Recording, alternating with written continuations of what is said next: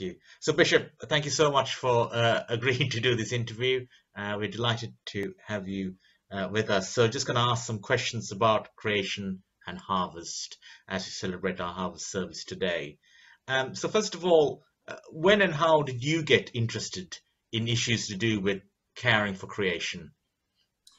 I think I first became aware in the 1960s and early 1970s. So I was a teenager in those years. So thinking about life, the universe and everything as you do in your teenage years in particular.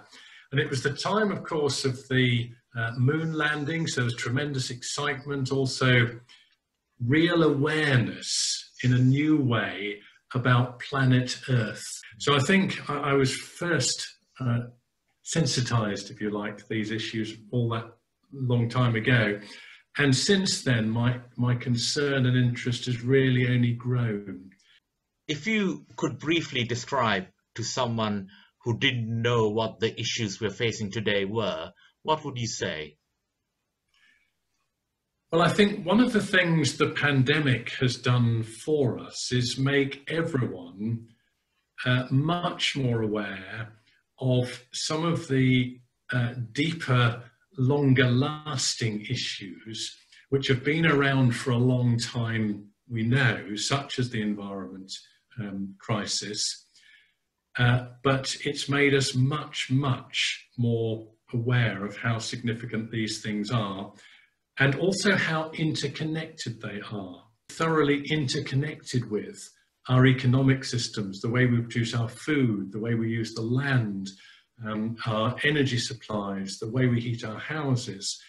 All of those things are interconnected.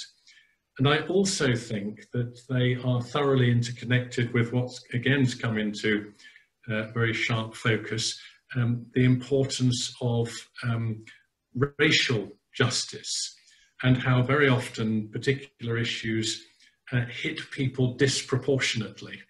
And there are very deep-rooted, long-running problems which we need to address. And all of these things working together are about producing a fairer world, a more just world, and a more sustainable world.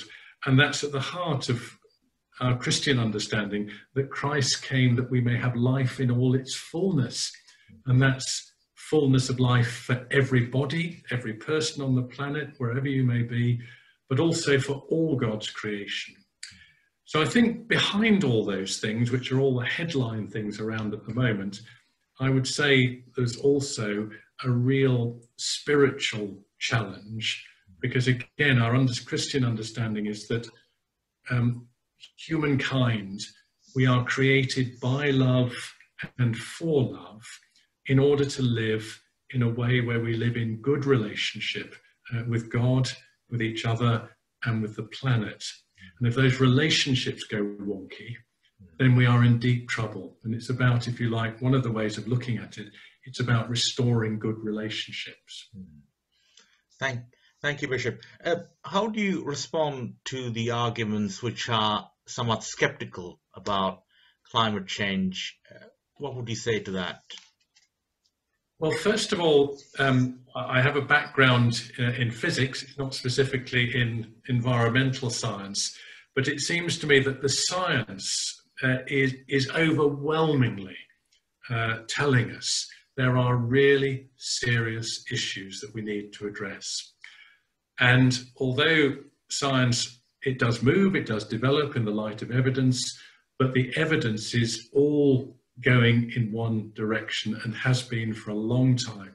And although you can find one or two dissenting voices if you look hard enough, the vast but overwhelming majority of the scientific community know that there's something very serious going on that we need to address. And the evidence is in front of our eyes. Even if you don't think you've got a scientific bone in your body, if you turn on the television, you will see increasing numbers of serious wildfires, such as those going on in California at the moment, serious drought situations, unusual degrees of flooding, and the melting of the ice caps. All of these things are going on now, and they're real. And also, if you listen to voices from those in different parts of the world to the UK, and one of the things which, in preparation for the Anglican Communion's Lambeth Conference of Bishops, which has now been postponed to 2022 because of the pandemic, but part of the preparation for that was hearing from different parts of the Anglican Communion how they were being affected by climate change. And there are some very serious stories. If we listen to those voices, lives are being affected now, and it's really important that we take this very, very seriously. Why do you think this is something that Christians and churches should make a priority? Well, the fifth mark of mission is a hugely important part of our care for all God's creation. At the deepest level, the gospel is good news for all of God's creation. And there are verses in the New Testament which talk about all things being reconciled in Christ. In Revelation, we speak about a new creation. So it's not just about human beings, important as they are, it's about all of God's creation. And what sort of things would you like to see churches do? One is to sign up as an eco-church.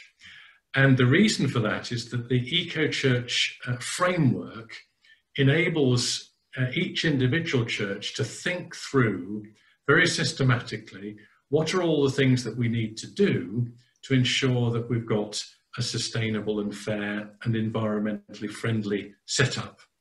And it gives you a process to do it.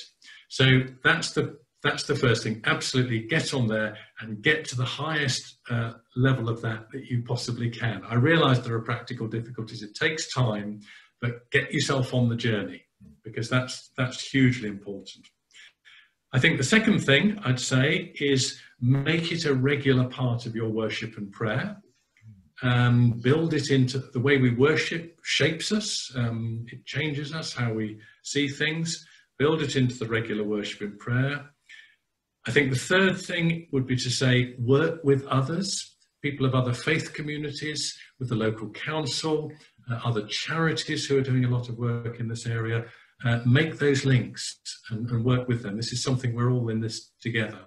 And that's churches. How about individuals? Well, again, I think there's lots we can do. One of the dangers is that as individuals, we think, oh, well, that's not going to make much difference in such an overwhelmingly big issue.